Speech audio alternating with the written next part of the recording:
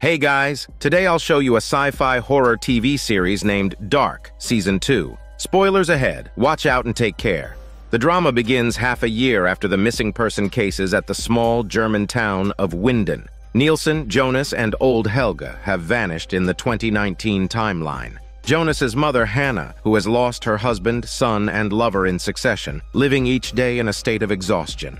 Unable to bear her painful life any longer, she decides to end it all with a gun. But she's then visited by a dirty man, who manages to convince Hannah that he is indeed her handsome son, the adult Jonas coming from the future. Tears streaming down, Hannah embraces her long-lost son. Adult Jonas tells Hannah that young Jonas is currently in a future timeline, and despite his efforts, he cannot bring him back. When Hannah asks why adult Jonas stays in this timeline, he glances at the floor with eyes full of sorrow and pain. Then, looking at his mother resolutely, he says that he's here to put an end to all of this chaos. Adult Jonas sleeps on his bed. Hannah watches his scarred back, wanting to touch it but afraid to reach out. Meanwhile, the town's hotel owner, Regina's condition remains grim, even after the cancer chemotherapy.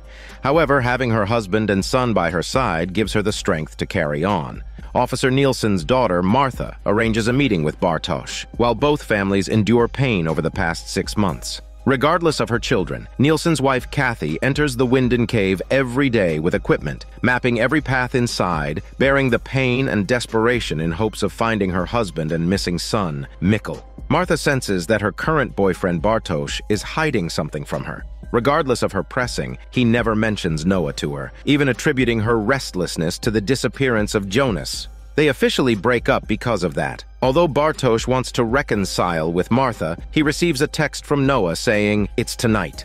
On the other hand, Nielsen's older son Magnus grew closer with Franziska. However, even during their dates, Franziska would leave abruptly upon receiving a call. This makes Magnus anxious. He couldn't resist following his girlfriend to see what she's up to. Franziska arrives at the deserted railway in the forest, secretly places an envelope in a metal box, and hides it under the tracks before leaving. From a distance, Magnus watches like a peeping Tom, waiting to see who will collect the envelope. After a long wait, he finally sees a person retrieve the box and take out the envelope, then put their envelope inside. This person is the cross-dresser. Magnus doesn't recognize the cross-dresser and can only secretly follow them to a flashy trailer. Gathering his courage, Magnus enters the trailer, only to find out that the cross-dresser makes a living by selling his body. This scares him, and he runs away. Over the past 6 months, Kathy has always stayed in her missing son Mikkel's room, locking it whenever she goes out. When Martha comes home, she finds the door open. She walks into her brother's room and sees all the information her father had collected.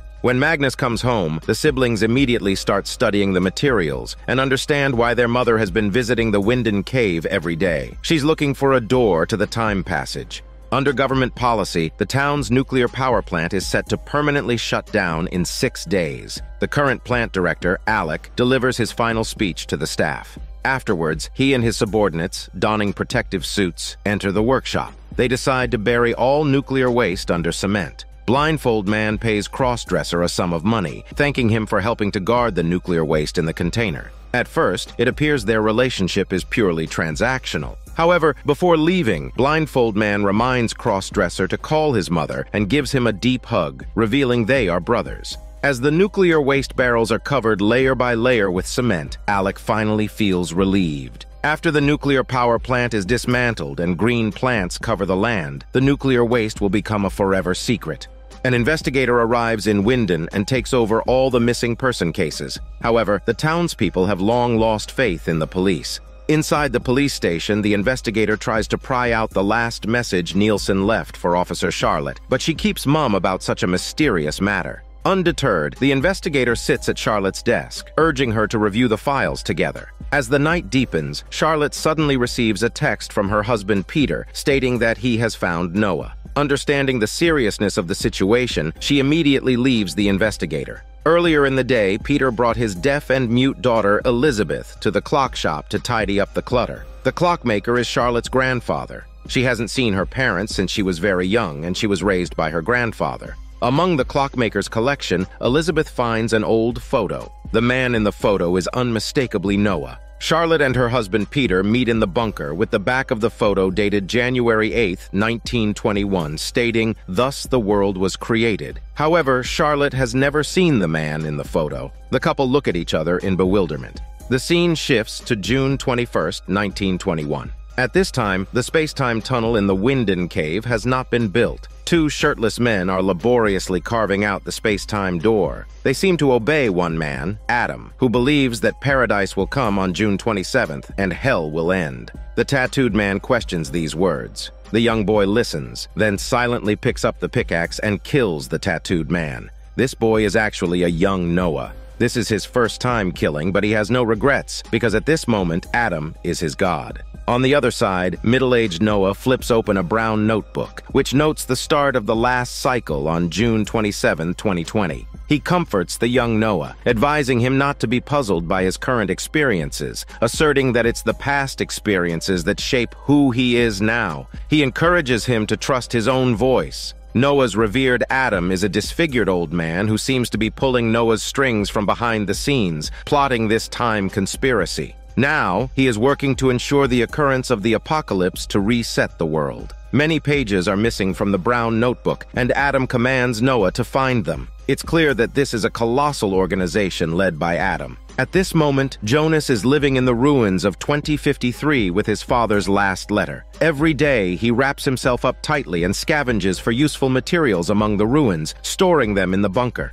The bunker contains the audio tapes of Claudia, the nuclear plant's former director, who mentioned that the apocalypse occurs on June 27, 2020, possibly caused by the God particle. If it can be stabilized, perhaps people can return to the past to save everyone. Looking at Martha's photo and necklace, Jonas decides he must return to the past. The area around the derelict nuclear power plant is filled with graves. Almost everyone he knew died in the apocalypse. Jonas places a family photo on his father's grave, taking a long look at his ex-lover Martha's tombstone. The forest is filled with hanged people, showing that this world also has its own form of authoritarian rule. In this future timeline, a deaf-mute woman nearly controls the lives of the remaining humans. Anyone who disobeys or tries to break into the power plant is ordered to be hanged by her, with a scarred woman acting as her spokesperson. Interestingly, this deaf-mute woman is the same Elizabeth in the 2019 timeline. Now middle-aged, she seems to have survived the apocalypse since then.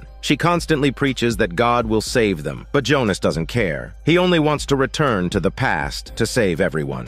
One night, Jonas evades all watchers, sneaking into the power plant. According to his signal detector, he arrives at the workshop where the nuclear waste was originally buried. The wall is etched with the same symbols as the space-time door. He puts on a protective suit and enters. Beyond the scattered documents lies a massive, constantly writhing energy body. On the other side, the missing boy Mikkel in the 2019 timeline has become the adopted son of Nurse Inez on June 22, 1987. Mikkel constantly misses his biological parents, feeling down. Fortunately, Nurse Inez is a gentlewoman who continually encourages him to cheer up. Mikkel tries to escape the influence of his past. However, once faced with a familiar yet strange school, he chooses to play truant and wanders alone in the forest. Suddenly, a strange fluctuation comes from the air. He immediately realizes this could be his chance to go home and quickly runs to the entrance of the Winden Cave, but he is stopped by Noah. Noah, once playing the role of a priest, had previously convinced Mikkel with the doctrine of God's destiny. Now, he is still preaching the same doctrine. Mikkel asks what if God is wrong. Noah firmly says that God cannot make mistakes and that they must believe that everything will turn around again. In the end, Mikkel just stares blankly at the cave entrance. Every day, Nurse Inez worries that Mikkel will suddenly disappear, just as he suddenly appeared. When she sees him return, she hugs her son emotionally, using love and tolerance to melt Mikkel's frightened heart. Eventually, Mikkel initiatively embraces his mother. In 2020, adult Jonas has taken out the time machine that will cause another disturbance in the forest. He had always kept the secret of time travel to himself, but now, fate refuses to let him go. Now he has to reveal this secret to others, combining everyone's strength to turn the tide of tragic fate. Adult Jonas takes Hannah to the Winden Cave and uses the mobile phone battery left by Nielsen years ago to start the time machine. Hannah watches his operation carefully. In an instant, the two arrive in 1987. This is the time-space disturbance that Mikkel sensed. When Hannah sees that Mikkel is really her husband, she can't help but cry. Adult Jonas hugs his mother, giving her courage. On June 22, 1987, not only is Mikkel living in fear, but Claudia is also having her worldview upended as she enters childhood.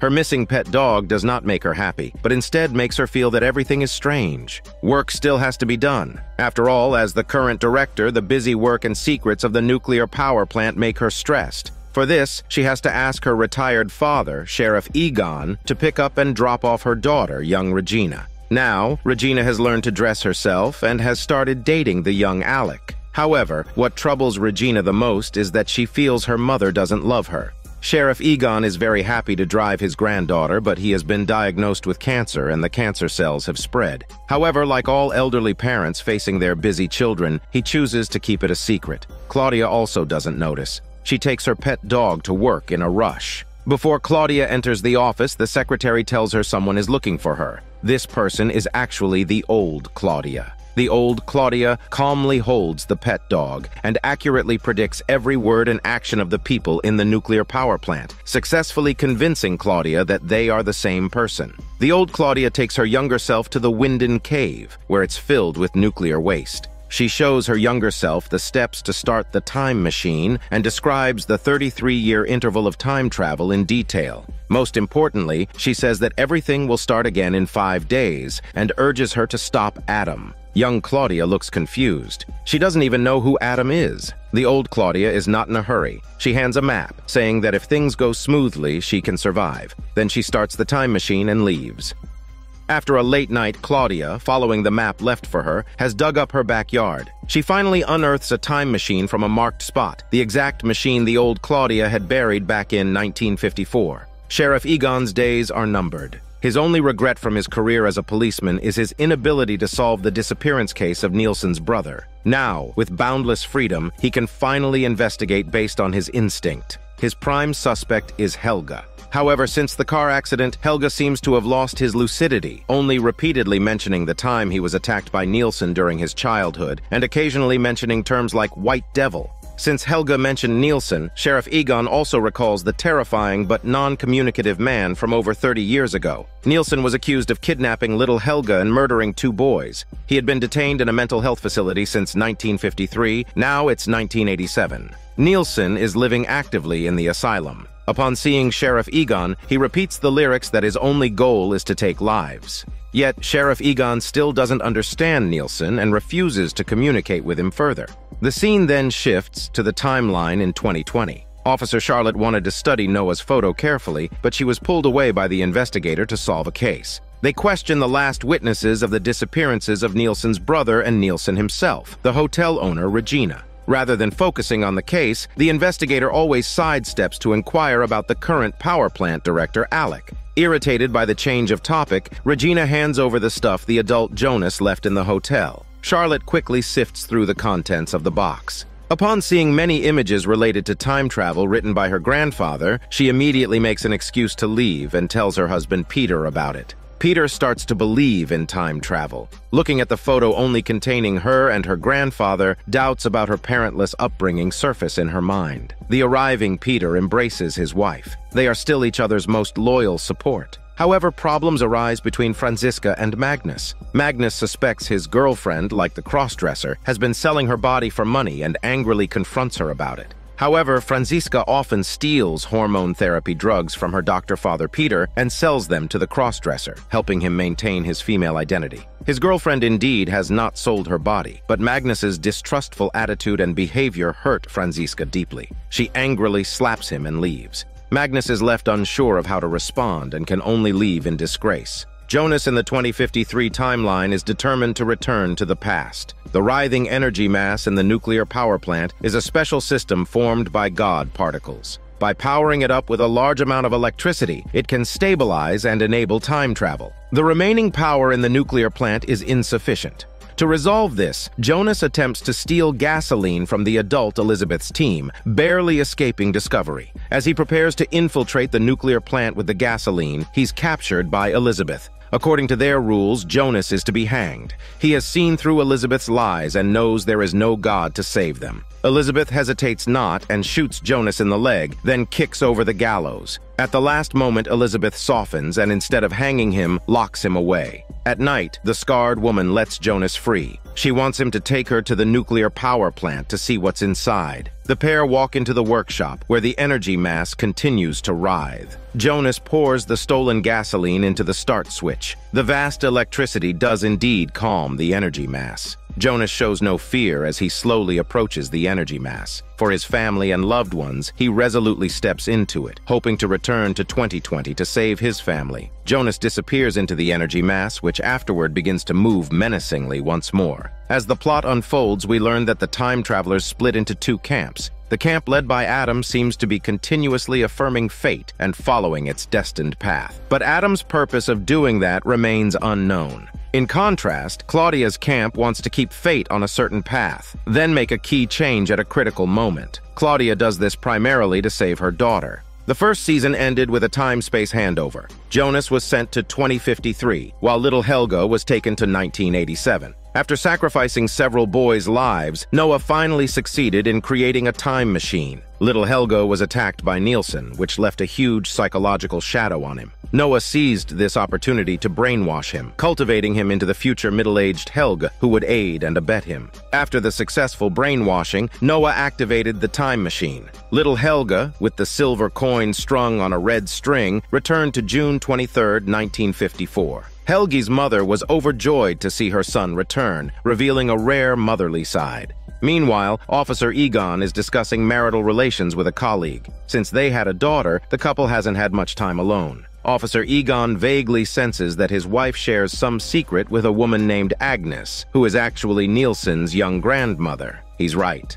At this moment, his wife and Agnes are playing intimacy in the room, but all of this is seen by the young Claudia. During the discussion between Officer Egon and his colleague, news arrives that little Helga, missing for half a year, is finally home. Officer Egon rushes to Helga's family, but the returned Helga remains silent, his gloomy demeanor not at all like a normal child. Helga's mother becomes rigid again, even suspecting that her son is possessed by a demon. So she invites the priest Noah to her house. Little Helga immediately runs up to hug him and begins speaking under his guidance. The mother thinks a miracle has truly occurred. Noah subtly reminds the mother to take good care of little Helga before leaving. When Noah returns to the church, he is surprisingly met by Agnes. It turns out they are both time travelers and are siblings. Noah has always worked for Adam, but Agnes defected at some point and joined Claudia's camp. Agnes doesn't beat around the bush. She knows Adam and Noah have been looking for the last few pages of the brown notebook, which are currently in the hands of the elderly Claudia. Agnes then hands her brother Noah a newspaper clipping, seemingly revealing information about Claudia. She betrays Claudia on one condition, that she wants to return to Adam's camp. Having said that, Agnes keeps the newspaper clipping and leaves with a flourish. In fact, all of this is within the plans of the elderly Claudia. Earlier on, she had arranged to meet Agnes in the bunker, handing her a newspaper clipping that reported her own death. The date is today. Claudia is grateful to Agnes for being on her side. More importantly, her mother loves Agnes. If they were to be together, both her mother and Agnes would attain happiness. The elderly Claudia embraces Agnes before leaving. Knowing her own death is imminent, she calmly accepts this reality. She visits the police station intending to see her young father, Officer Egon, for the last time. Although Officer Egon doesn't recognize the elderly woman standing before him, he feels a familiar sense of kinship upon seeing her strange eyes, which are just like his daughter's. Tearfully, the elderly Claudia tells him that he is a good man, but too good for this world, before repeatedly apologizing to him.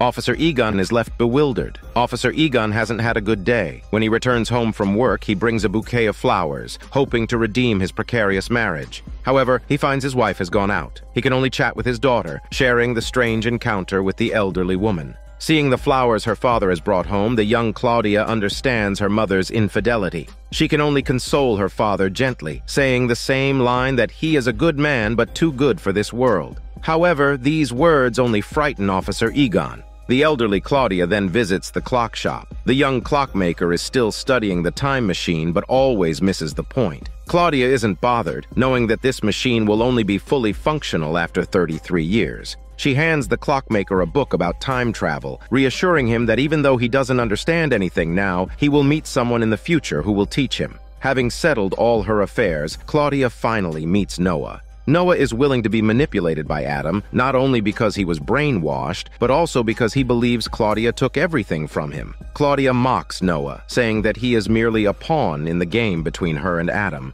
Even the current situation has been arranged by her. The beautiful future Adam painted for Noah is nothing more than an illusion. Noah hesitates for a bit, but still follows the course of history, shooting and killing the elderly Claudia. He then finds the missing pages of the notebook on her body. The content, however, leaves him devastated. He yells, "This can't be true," inadvertently mentioning Charlotte's name. When Adam learns about the elderly Claudia's death, he verbally expresses that she got what she deserved while his eyes are filled with tears. Noah, whose faith seems shattered, quietly hides the fact that he found the missing pages of the notebook. In the timeline of June 23, 1987, the middle-aged Claudia looks at the unearthed time machine, unsure of what to do. Her thoughts are interrupted by the voice of her daughter. Remembering the words of the elderly Claudia, she realizes that if time travel is real, she is destined to part with her daughter for a long time. Unable to resist, she embraces her daughter, who has always craved her mother's love. At this moment of embrace, her daughter's expression softens instantly. After sending her daughter away, Claudia recalls a book on time travel that Helga gave her the previous year. She immediately finds Helga with the book, but unfortunately, Helga's mind isn't as clear as before. But he warns her to never trust Noah. Left with no other choice, Claudia seeks out the author of the book, the elderly clockmaker. The elderly clockmaker isn't surprised by her arrival. In contrast to his younger self filled with anxiety and unease, he has now seemingly surrendered to fate, immune to surprises. He begins to explain time travel to Claudia and carefully instructs her on how to use the time machine. Meanwhile, Sheriff Egon finally finds the lyrics that Nielsen constantly mutters in a record issued last year. He confronts Nielsen, who finally reveals his name and his secret about time travel. However, Nielsen is not related to the White Devil. Sheriff Egon finds a police report from when Mikkel first arrived in town and suspects that Nielsen is looking for his son. He immediately goes to question Nurse Inez, but she dismisses him on the pretext that Mikkel has already gone to sleep.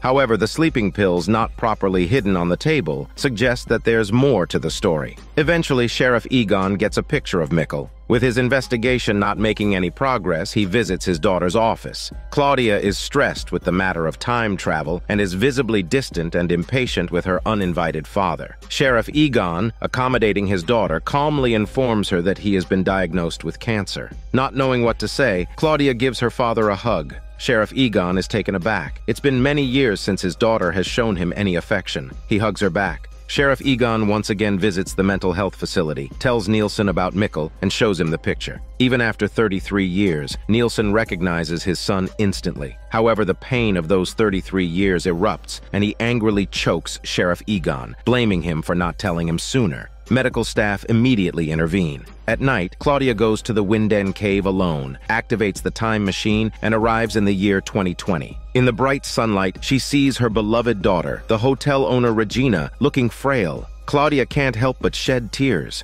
The elderly clockmaker had mentioned the bootstrap paradox to her. In essence, when an object is sent from the future to the past, it creates an endless cycle. The object no longer has a true origin. It exists, but it was never created. Just like the book on time travel. To the future, the book is written by the clockmaker, but it was given to him by someone from the future, and the clockmaker just copied and published it. So who wrote the book? All questions boil down to the origin, hinting that to know the answer, we should find the moment when time travel originated. As a review here, Adam and Claudia are both waiting for the end of the world, each with their own agenda. Everyone else seems to be just pawns in their game. They continue to travel through time, influencing the unaware according to the predetermined course of history, leading them step by step towards their predestined future. The middle-aged Claudia is obviously a time travel novice. It's still unclear what had made her ultimately become the leader, the elderly Claudia, and accept her imminent death, and what shocking secret is recorded in the missing notebook pages that Noah found. In the timeline of June 24th, 2020, 3 days until the end of the world, Charlotte has taken sick leave from the police station and stays in the clock shop to study her grandfather's legacy. As she first sees the blueprints for the time machine, Hannah suddenly calls. The adult Jonas accidentally found a gun and ID card and realized that Hannah was extorting someone. Incredibly, he confronts Hannah, feeling that she's not like his mother anymore. Hannah retorts that the adult Jonas is not her young son Jonas either. While she logically knows the adult Jonas is her son, she hopes more for her young son to return. Torn, she decides to notify Charlotte and tells her everything she knows. In disbelief, Charlotte looks at the adult Jonas, a living example of time travel right in front of her. Perhaps she knows what's up with Noah. Charlotte pulls out the photo left by her grandfather. Adult Jonas recognizes Noah in it, and everyone in the photo is a time traveler. They all belong to the Sic Mundus organization, and Adam, in the center, is their leader. Realizing she's onto a breakthrough with time travel, Charlotte takes them to the bunker inside the Winden Cave. The bunker walls are plastered with information. Hannah stares blankly at the 1953 report of Nielsen's arrest. Peter hands the brown notebook to adult Jonas. It was given by the elderly Claudia. It records all the times when boys went missing and many incidents of time travel, but the last few pages are still blank. Unable to draw conclusions, the four of them take a break. Hannah thinks of the information about the missing Mikkel and Nielsen, and of Kathy, who is in pain. She decides to share this information with her. Charlotte drives to pick up Kathy. She only tells her that Nielsen and Mikkel are still alive. Kathy breaks into tears and willingly goes to the bunker. Excited, Kathy rushes into the bunker. The first person she sees, however, is Hannah, whom she dislikes. The newspapers on the wall and the explanations from everyone make Kathy realize that what separates her from her husband and son is not space, but time, something that can't be crossed in the conventional sense.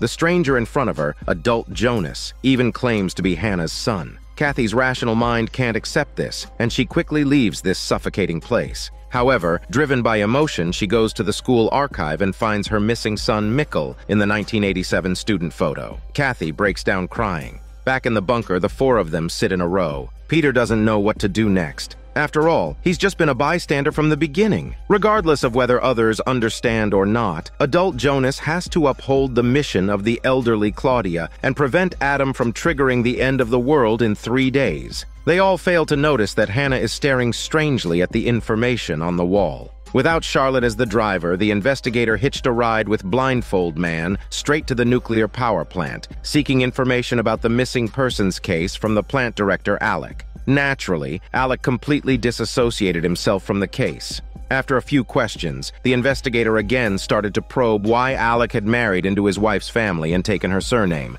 The most crucial question was, what was Alec's original surname? When he heard Alec's original name, the investigator's face clearly changed, but he left calmly. Alec was left in confusion, and Blindfold Man couldn't give him any hints.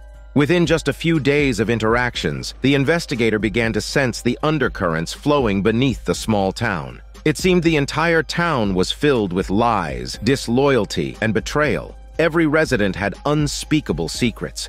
Even Blindfold Man driving the car, his eye covered by the black blindfold, seemed to hide something. He originally intended to reveal the secret of the blindfold, but almost ran into a woman. The woman, without stopping, hurried away. This woman was actually the middle-aged Claudia who came through time. She originally came to the power plant looking for her older self, but was told that the current director is her son-in-law, Alec. Then she went to the library to check her status during this era, only to find that she was listed as missing. However, she didn't care. She also checked her daughter's information, and seeing her daughter grow from an annoying kid to a mature hotel owner, she felt a surge of pride. Upon finding out that her father, Sheriff Egon, would die in his residence on June 26, 1987, she immediately printed out the report and rushed to Winden Cave, wanting to return to her own timeline immediately, but almost getting hit by a car. While the adults are out sharing information of the time travel, Franziska took her mute sister to Magnus's house. The couple, who had previously quarreled, strangely reconciled. The youth group noticed the strange behavior of their parents and sensed something was wrong, so they decided to take action themselves, going to Winden Cave in search of answers.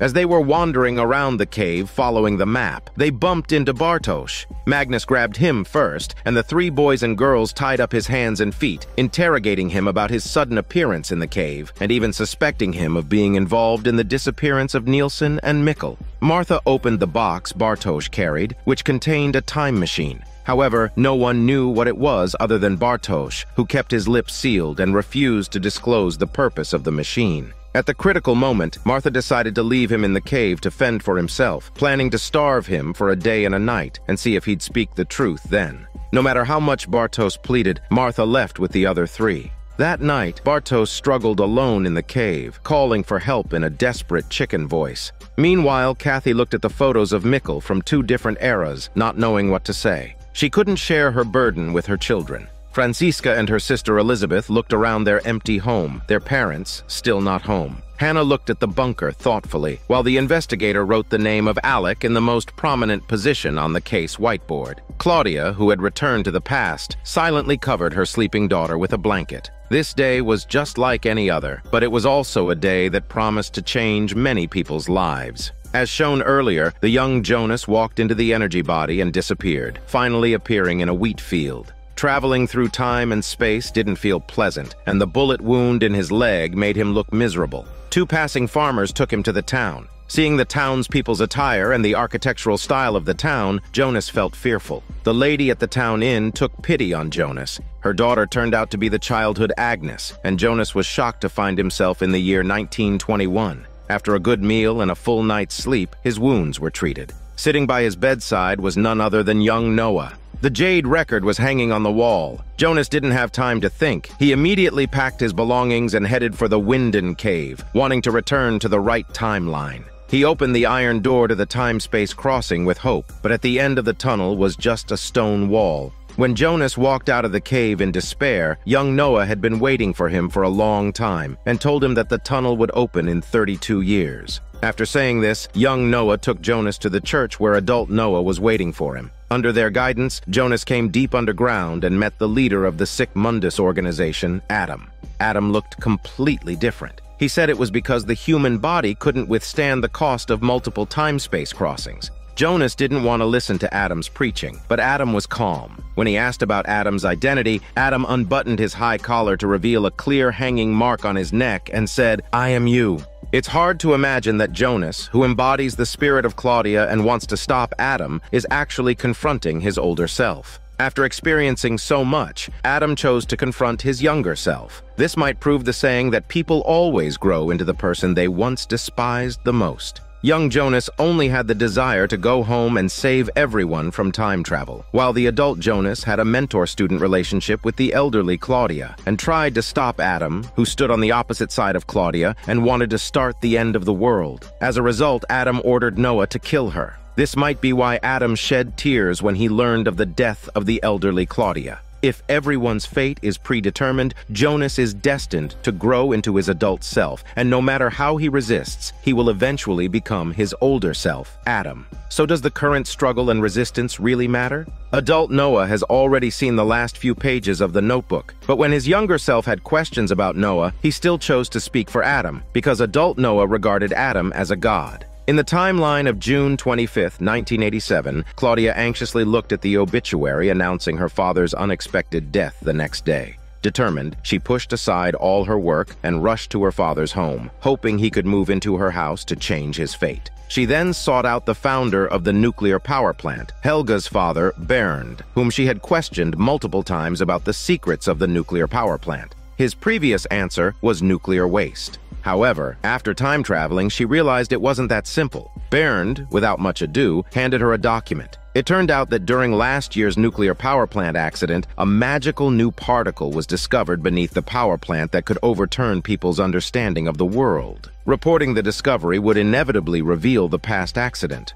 With the shadow of the Chernobyl incident still lingering, disclosure would lead to the shutdown of the power plant. As the power plant founder, Bernd firmly forbade this. He didn't care what Claudia did with the new particles, even if she made them public, but only after his death. Back at the power plant, Claudia confidentially handed a small tube of the new particles to a reliable inspector, hoping he would analyze its composition and effects, and keep it a secret from others. Meanwhile, the elderly Nielsen, since learning that his son Mikkel was in this timeline, attempted to escape from the sanatorium. He seized the opportunity to knock out his caregiver, stole the keys, and escaped. With his aging body, he managed to reach the home of Nurse Ines and finally saw his son, whom he had been longing for 33 years. Nielsen nervously dug his fingers into the wooden table, unsure of how to reveal his identity to Mikkel. Mikkel felt that the old man in front of him was very familiar. Nielsen slowly knocked over a cup and said the problem wasn't how it was done, but when it was done. This was what Mikkel had said to his father on the morning of the day he disappeared. Recognizing his father, he excitedly embraced Nielsen.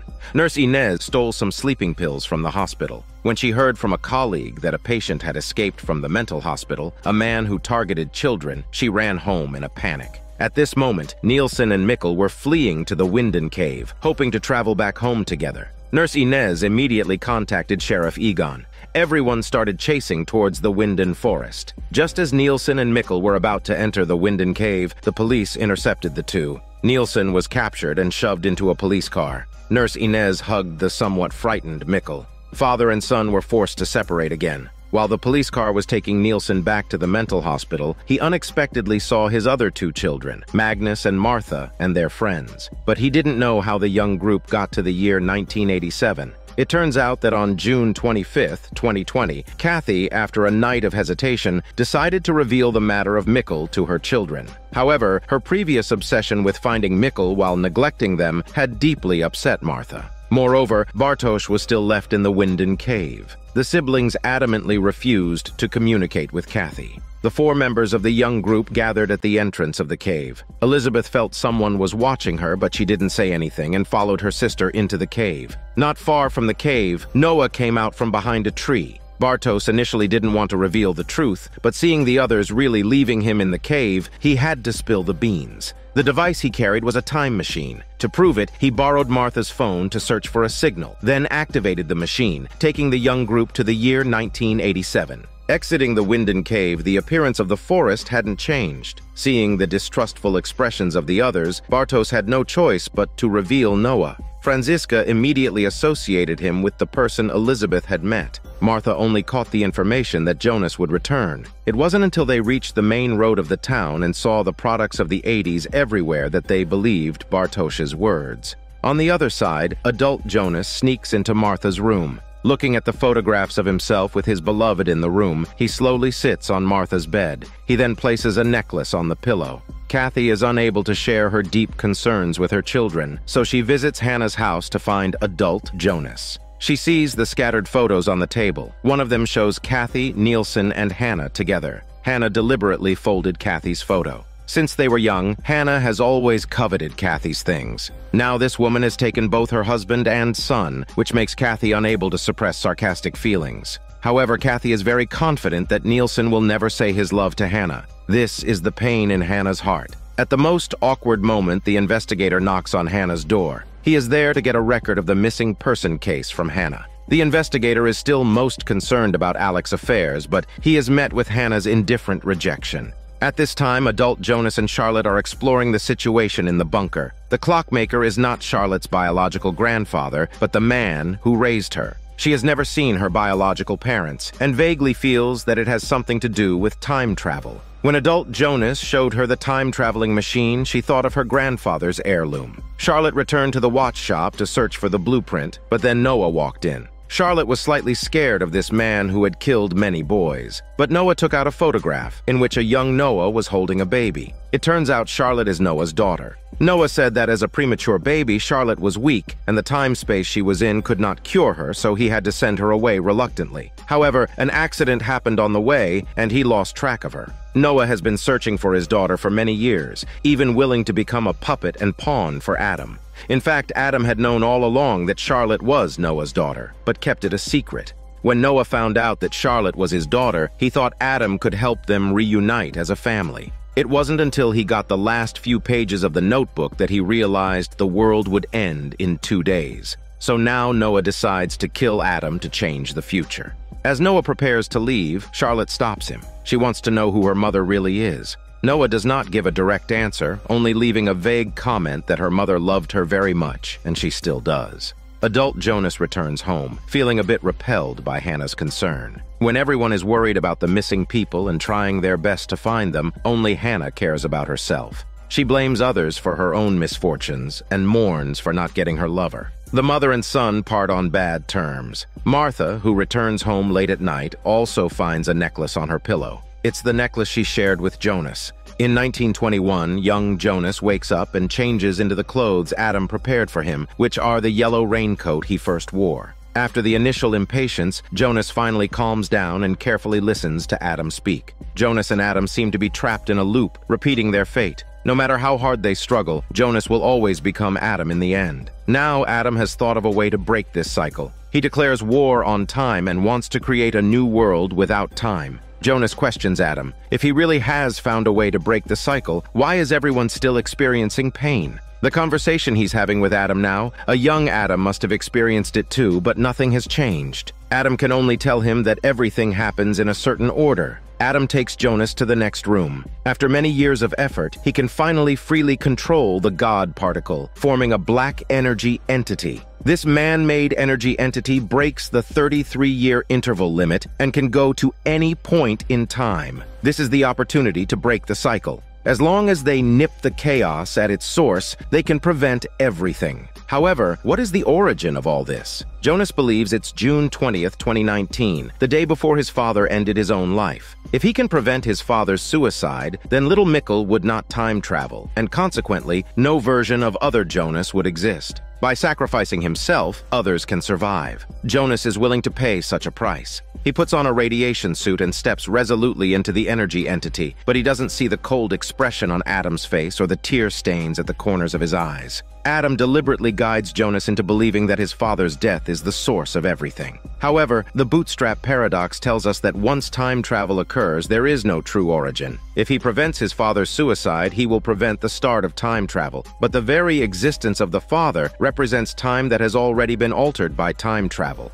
How can Jonas easily break the cycle? The last time Adam shed tears was for the death of the elderly Claudia. This time it's as he watches Jonas leave. Their conversation once mentioned that a person has 3 lives. One ends when innocence is lost, the second when purity is lost, and the last when life itself ends. Jonas is in the period of innocence in the cycle of life, which implies that Adam might cry for the innocence he is about to lose. The scene then shifts back to the day before Jonas's father terminates himself on June 20th, 2019. For the town of Winden, it's just an ordinary day. Jonas and his friends plan to go swimming by the river. The weather forecast suggests it might rain, so he brings his yellow raincoat. His father, upon seeing that coat, looks shocked, even spilling the cup in his hand. Hannah hopes her husband will accompany her to a party at Kathy's house that night. Middle-aged Mikkel awkwardly changes the subject. No one knows what absurd life he has lived through. After having a child, Nielsen hasn't been intimate with Kathy for a long time. This morning, they finally have a chance to rekindle their relationship, but then little Mikkel breaks out in a rash. Kathy immediately shifts her attention to their sick son. Nielsen, rejected in his advances, lies back down on the bed.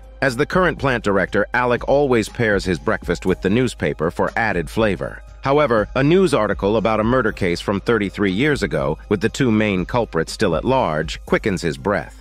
Alec's wife, Regina, makes mortal enemies with Nielsen and Kathy. Naturally, she would not attend a party to be held at Kathy's house tonight. Instead, she chooses to enjoy a meal at home with her family tonight. Peter only returned home in the morning. His daughters had already gone out to play. Charlotte sat on the sofa, looking at him with accusing eyes. Ever since discovering her husband's infidelity, she refused to speak with him. Peter tried to explain, but it did nothing to soften Charlotte's stance. Annoyed and embarrassed, he blamed his infidelity on his wife's indifference. To this, Charlotte coldly announced that she would be attending a party alone that night.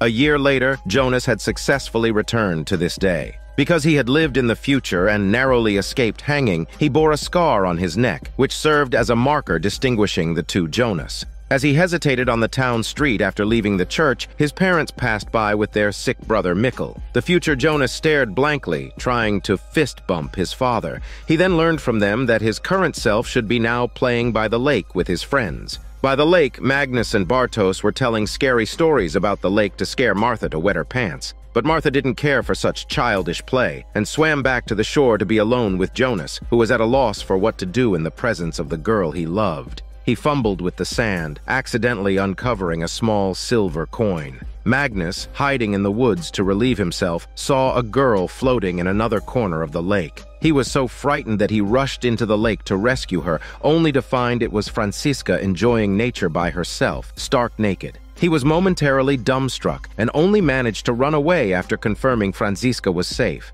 Watching the foolish Magnus, Franziska gave a cute smile. Jonas and Martha started to chat and gradually grew affectionate. Just when they were about to confess their feelings, Magnus burst onto the scene to disrupt their smelly moment. Jonas also remembered that he had to leave. Just as Jonas left, the future Jonas, covering the scar on his neck, slowly approached Martha. At this carefree moment, he bravely expressed his feelings and kissed Martha deeply. He did what his past self could not do. It was not a kiss of lust, but one of deep love and unspeakable farewell. As the sun gradually set, the remaining three friends headed home. Bartosz felt profoundly apologetic, unable to attend the evening party. He stammered praises for Martha's beautiful hair, but Martha's heart was already stolen and filled with thoughts of Jonas. She never grasped the love hidden beneath Bartosz's compliments. Kathy and Nielsen came to Hannah's house to borrow bowls and plates for their party. Hannah gazed at Mikkel's face, somewhat dazed, but didn't probe further. Instead, she shared a flirty smile with Nielsen.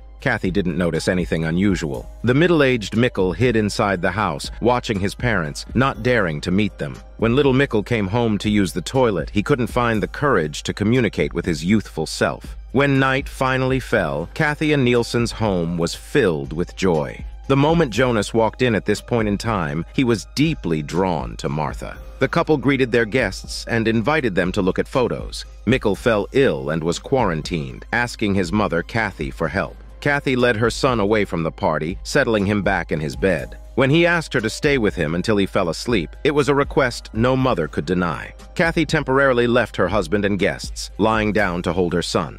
Jonas returned home in the wild wind, seeing his father alive and well. He rushed forward to hug him, crying with emotion. The middle-aged Mikkel thought his son had been wronged somewhere. Jonas held out his fist to bump with his father, just like Mikkel loved to do. The middle-aged Mikkel immediately realized that his son knew the truth. This revelation terrified him, but Jonas quickly embraced and comforted him. When father and son calmed down, Jonas explained why he was there. He hoped his father wouldn't end his life and presented the suicide note. The middle-aged Mikkel looked baffled. He had been avoiding Kathy and Nielsen, hiding in the house and not going out, but he had never thought of killing himself. He opened the letter and scanned his suicide note. Jonas didn't notice his father's changed expression and just held his hand, pleading with him not to give up on life. Jonas asked how Mikkel returned to 1986, but the father's answer was also surprising, saying that someone took him to see it. When Jonas asked who, Mikkel said it was none other than him. Mikkel recalled the truth of the rainy night.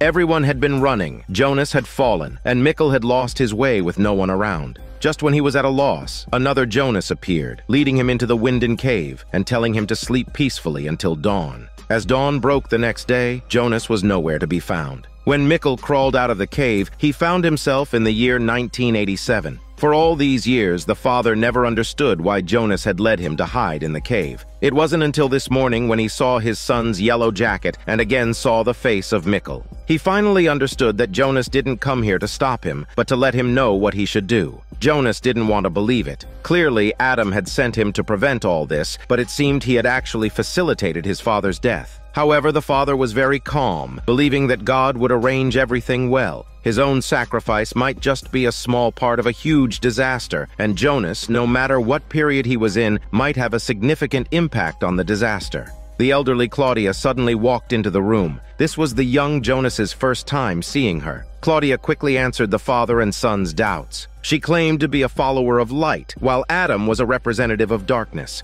Adam had tricked Jonas into coming to trigger everything, to let everything happen as normal. In Claudia's view, Adam had fallen into a frenzy vortex. He didn't want to make amends, but to destroy everything forever. Now the forces of darkness and light are at war, and Jonas must confront his future self. Such a significant responsibility is too much for him to bear. He simply thought that if he didn't exist all the time, loops could be broken. However, Claudia disagreed. She said she had seen a timeline without Jonas, and it was not a wonderful experience. Jonas's fate was no longer his own, but was tied to all the people in Winden. To save everyone, there will inevitably be sacrifices. His father's suicide was only the smallest price to pay. This conversation further solidified the middle-aged Mikkel's determination to kill himself. The storm has already arrived. Hannah and Nielsen are having a secret rendezvous in the corner of the garden, while Kathy takes care of Mikkel, oblivious to it all. Jonas, at this point in time, exchanges loving glances with his beloved Martha. Peter can't stand the loneliness and seeks solace with the cross-dresser.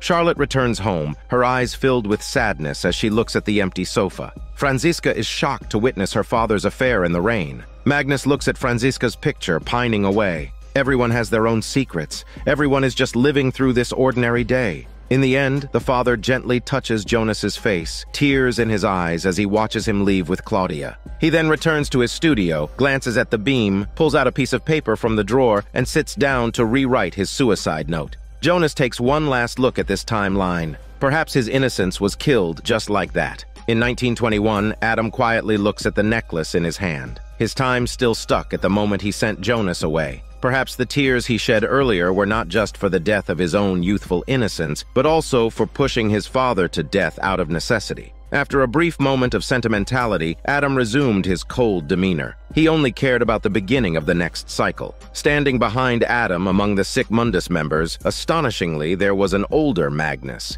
He didn't understand why they couldn't tell Jonas the truth and had to use deception instead. Adam didn't answer, leaving them only with that tangled mass of dark energy. The paradox of the bootstraps is raised once again. Jonas's time travel was precisely the key that prompted his father's suicide. It's unclear where the origin of this whole thing lies. On the necklace that Jonas and Martha exchanged as a token of their love, there is an engraving of St. Christopher. According to the legend, St. Christopher carried the entire universe, including its creator, indicating that his responsibility and significance were huge. This foreshadows Jonas's fate. In the infinite cycle of time, he plays a significant role and is destined to become a time traveler. Noah and Claudia both divide the battle of time into two camps, and both believe they belong to the side of light. Jonas is now still a pawn. Even in his process of growing into adult Jonas, he exists as a pawn. It will take more than 60 years for him to have a chance to grow into the chess player Adam. On June 26, 2020, the day before the end of the world, adult Jonas wakes up from his sleep, only to find the time travel machine is missing. There's no trace of his mother Hannah anywhere in the house.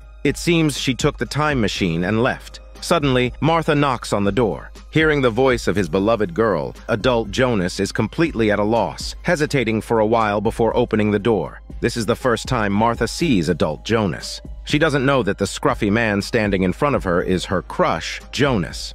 Martha suddenly comes to find Hannah because she wants to share with her the time travel experience. Martha, nervously clutching the necklace, feels that Jonas has returned. Bartosz also wants to share all the secrets with everyone. This statement irritates Martha. The two broke up before, not just because of Jonas and family issues, but also because the sensitive Martha always felt that Bartosz was hiding something from her. Only now she knows that the secret he was hiding concerns Nielsen and his brother, as well as Jonas. These three people are very important in Martha's life. Martha doesn't find Hannah, but the unfamiliar adult Jonas gives her a sense of familiarity. Adult Jonas can't control his emotions and reveals his identity. Martha looks at his familiar yet strange face, tears brimming in her eyes. The two lovers, separated by time, finally meet. Martha returns the necklace to adult Jonas. Although the man in front of her has aged, she slowly reaches out to touch his face. Suddenly, Kathy fiercely kicks open the door to Hannah's house. Adult Jonas shields Martha behind him. Earlier, Kathy was thinking at home, looking at the loving tattoo on her arm for Nielsen and the clues her husband left in the newspapers. She decides to look for Hannah to get the time machine, but instead sees adult Jonas with her daughter. Kathy immediately pulls Martha behind her. Before knowing the truth, everyone knew that Martha was fond of Jonas. Now, adult Jonas's identity is too awkward. Any further entanglement with her daughter would be a scandal. Kathy has no choice but to tell her daughter that Jonas is actually Mikkel's son, her nephew. Facing the truth leaves Martha stunned. Adult Jonas can only keep apologizing to her. Kathy doesn't give them a chance to talk more and directly asks where the time machine and Hannah are, but gets the news that both are gone. Martha immediately realizes that the young group still has one. Kathy then drags her daughter away. Charlotte told her husband Peter that she is the daughter of Noah. The end of the world is tomorrow, and only by staying in the bunker can they survive. The couple sat on the sofa in silence, lost for words. Franziska brought her boyfriend and her little sister home and told her parents about the time traveling. After hearing the news, Peter and Charlotte kept their calm, which made her realize that her parents had known about it for a while. Before Franziska could explode, Magnus received a call from his sister saying that adult Jonas was back. However, Peter and Charlotte were already aware of all this and had tried to prevent their two daughters from getting involved. The thing teenage girls and boys hate the most is when parents keep secrets and treat them like children. Franziska had been harboring resentment due to her father's gay affair and the pretense of a perfect marriage with her mother.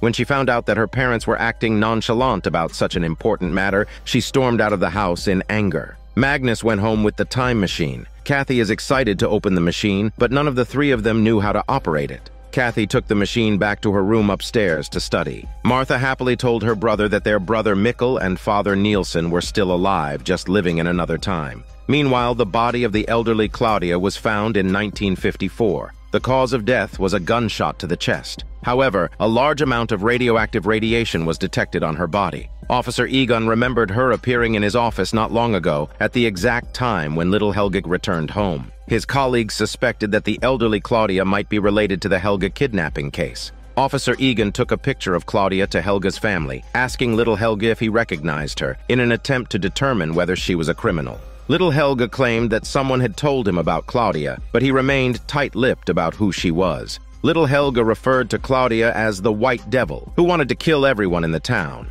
Officer Egon reassured little Helge that the White Devil was already dead and that everyone was safe. However, little Helge expressed some doubts, stating that Claudia hasn't started yet. Hearing this, a look of fear crossed Officer Egon's face. Officer Egon returned to the police station with a lingering fear. Hannah was already waiting for him in the office. It turned out that Hannah had traveled to this era with the time machine. She knew that Nielsen was here. She pretended to be searching for her husband, hoping to confirm whether he was the culprit the police had caught. When Officer Egon asked Hannah for her name, she hesitated and said her name was Kathy. Nielsen was now locked in a mental hospital. People took his claims of saving all the children as gibberish. Hannah followed Officer Egon there and managed to get the chance to speak with Nielsen alone. When Nielsen saw Hannah, he was excited, but what he blurted out had to do with his wife Kathy and his 3 children. Hannah's face changed. She asked Nielsen if he had ever told her he loved her. Nielsen understood that this was his only chance for salvation. Without hesitation, he expressed his love to her.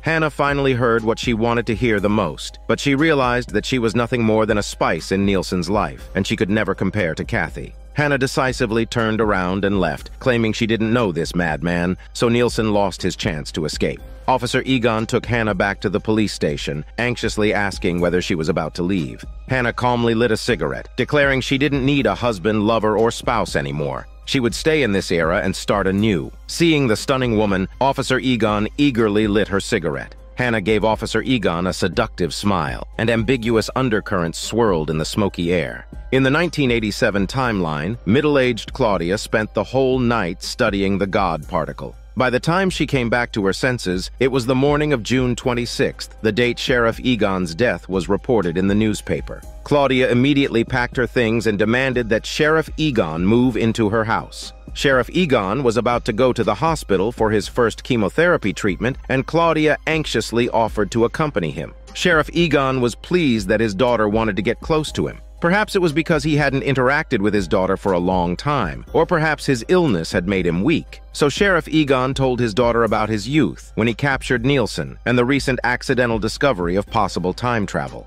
Claudia tried hard to avoid this topic because she knew about time travel. This was related to the God particles released from the nuclear power plant. Nielsen wanted to enter the Winden cave 33 years ago, and now. Sheriff Egon believed that there must be secrets in the cave. Claudia cut off her father's words abruptly. As a police officer with keen intuition, Sheriff Egon realized that his daughter knew about this and wanted to hide the truth for the nuclear power plant. He called the police force, hoping to search the Winden cave, but unfortunately was pushed and fell during the argument with his daughter. His head hit the corner of the table, causing a pool of blood. Claudia tried to call for an ambulance but gave up the moment the call connected. Changing the present meant changing the future. Between saving her daughter at the end of the world and saving her father now, Claudia chose to abandon her father. At the last moment before death, Sheriff Egon connected all the dots and realized that Claudia was the White Devil. Claudia sat next to her father's body until late into the night, then returned to her house in a daze. Looking at the blood of her father in her hands, Claudia tried to wash off the bloodstains. However, the cruel reality of witnessing her father's death became an indelible shadow. She collapsed on the ground and began to cry.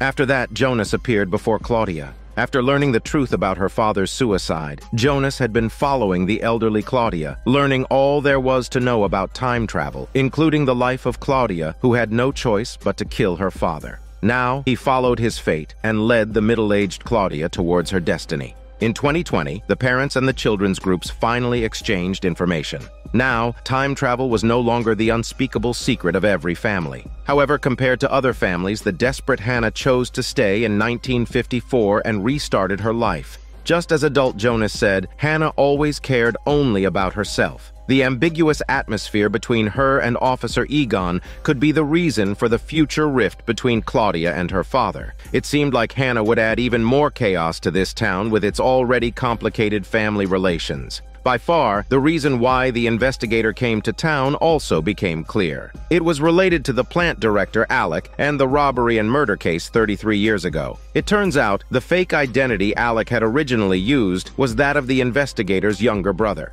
After searching for his brother for so many years, the investigator finally received an anonymous letter not long ago and came to Winden Town to catch Alec. Now, Alec is locked in the police station, unable to return to the nuclear power plant to work. In the deep voice of middle-aged Noah, Elizabeth from 2053 unearths a photo buried underground, revealing a shocking secret she's been hiding. Charlotte is not only her mother, but also the daughter Elizabeth bore with Noah. This paradoxical truth is more baffling than the chicken or the egg conundrum. Middle-aged Noah, aware of Adam's true intentions, is on the brink of executing Adam. However, Noah doesn't reveal this to his young self, because he knows changing one's past self prevents becoming one's present self. Middle-aged Noah silently sends his young self off to the apocalypse of 2020. Noah hands the last few missing pages of the brown notebook to Adam. Adam wants to destroy the current world and create a new one, an idea Noah can't accept. However, at the crucial moment, his gun jams. Adam, indifferent to Noah's threats, has learned over the years that to gain freedom, one must completely free oneself from emotional control, even if it means sacrificing their most treasured possession.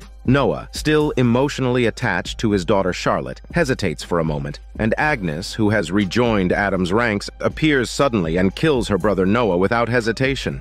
On June 27, 2020, the day of the apocalypse, adult Jonas comes to Martha's house with a gun, asking her to leave with him. She looks at his familiar yet strange face and chooses to reject him. Left with no choice, adult Jonas takes her to the bunker in the Winden Cave with the threat of his gun. Kathy, with a time machine in hand, arrives at Jonas's house and scavenges a handheld flashlight and the most important map of the Winden Caves from his backpack. She's about to leave when she sees her son's photo album and sits down quietly. When adult Jonas returns home, Kathy quickly composes herself and asks him how to use the time machine. She wants to bring her son Mikkel back. He tells her it's impossible because destiny has been fixed. Angry and frustrated, Kathy questions why adult Jonas returned to this time. He finally reveals his purpose. He may not be able to prevent himself from becoming Adam, but he can try to stop his younger self from becoming him. Regina was hit by the arrest of her husband Alec. Seeing his mother in this desolate state, Bartos tells her about the elderly Claudia's visit and shows her a photo of her and Claudia, conveying her regrets.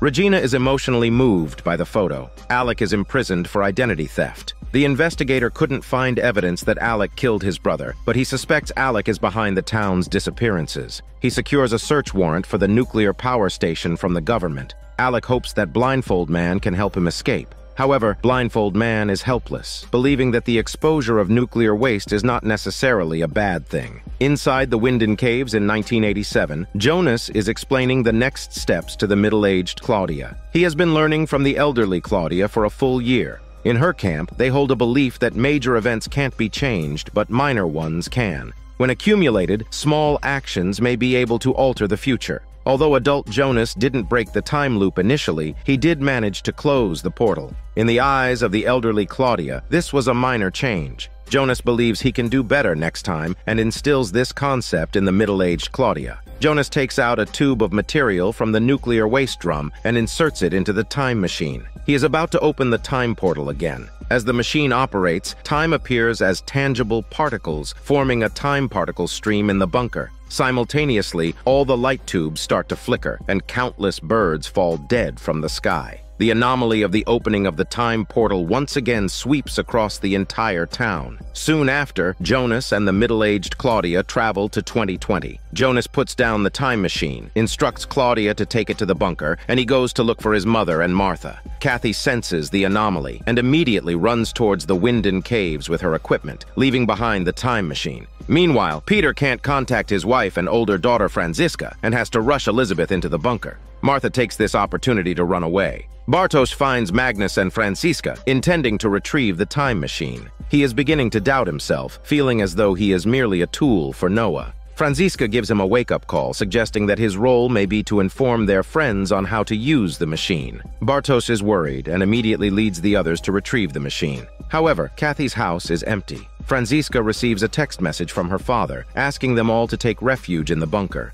Magnus decides to wait at home for half an hour longer. If his mother and sister don't return, he will go to the bunker. Young Noah has arrived in the year 2020. One of his tasks is to find adult Jonas and dissuade him from his desire to kill Adam. He then pulls out a letter from his pocket, claiming it's written by Martha. Upon reading the letter's contents, adult Jonas exclaims in disbelief, but Noah remains composed. He insists that Jonas must save their friends, as well as Noah's siblings, because this cycle must end for the next one to begin, and only then will his beloved Martha survive. Adult Jonas immediately takes the time machine and rushes to Magnus's house. On the other hand, Martha, after rushing out of the bunker, arrives at Hannah's house only to encounter the young Jonas. The two, who have been longing for each other, cannot resist their love, even after learning the whole truth. They were meant for each other and would never believe anything else. This statement might be the best footnote for their forbidden love. However, their smelly moment doesn't last long, as Adam appears. He calmly states that everything done now is to transform Jonas into the future Adam. He ends up shooting Martha to make the young Jonas grow into Adam due to hatred or the hope of saving Martha. Meanwhile, the investigator begins investigating the nuclear power plant, insisting on entering the workshop where nuclear waste is buried. Looking at the newly laid cement, he is convinced that Alec has buried the bodies of the missing people beneath it and orders the workers to dig it up.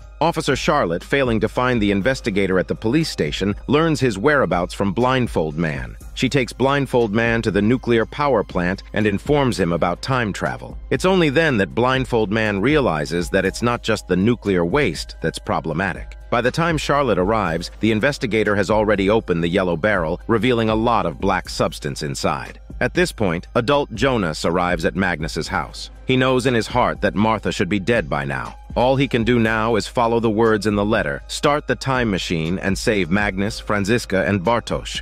At the same time, Elizabeth in the year 2053 and Magnus and Franziska in 1921 all activate their machines. The energy bodies from different times begin to stabilize. In 2020, the God particle rises within the nuclear power plant, forming an energy body before disappearing. Lost in the Winden Cave, Kathy follows the time particles and finally finds the door to the time-space passage. In the bunker, apart from Peter and Elizabeth, Claudia also brings her daughter to take refuge. The last person to open the bunker turns out to be young Noah. Inside the plant, the door to the time-space passage opens again. Elizabeth on the other end and Charlotte on this end both involuntarily walk towards each other. Charlotte understands from the hand gestures that the woman standing in front of her is her daughter. Above the plant, a large energy body gradually forms. Everyone is waiting for this moment. When the hands of mother and daughter connect, the dark energy body envelops the entire town. The young Jonas, still at home, helplessly looks at Martha's body. Suddenly, a woman appears who looks exactly like Martha. The new Martha doesn't have time to explain much. She pulls out a more advanced, compact time-space machine and starts it. When Jonas asks her which time she comes from, she says the issue is not which time-space, but which world. She then leaves with Jonas. The town is covered by a surge of black fog, and here concludes Season 2 of this drama. As a review, Adam was desperately trying to destroy the world and was not truly insane. He was hoping to destroy this world to create a new one. In the new world, everyone would break free from the time loop, and his beloved Martha could survive. So adult Jonas, who was waiting at home with a gun to kill Adam, changed his mind after reading a letter from Martha and decided to save his friends instead. Perhaps this is a necessary step for his future transformation into Adam. 2 seasons of the plot are paving the way for us, emphasizing that fate has a predetermined ending and trajectory. Everyone has obsessions. Adam is desperate to save Martha. Kathy wants to find her husband Nielsen, while Hannah wants Nielsen's love. These obsessions lead them to enter the time loop to save the people in their hearts, but they ultimately become slaves to the time loop. They always believe that they can find a way to save everyone by traveling through time and space, but unwittingly, they are walking towards the most painful ending prescribed by fate. Adam tells Noah that to gain freedom, one must sacrifice the most precious thing. So he kills Martha to ignite the obsession in young Jonas's heart. But in the end, his ultimate goal is still to save Martha. Just like the elderly Claudia, her ultimate goal is to protect her daughter, Regina. The methods of the two are not comparable in terms of who is right or wrong, because the fate of the entire town of Winden is so unpredictable. This is Daniel CC Movie Channel. Stay safe and enjoy your day.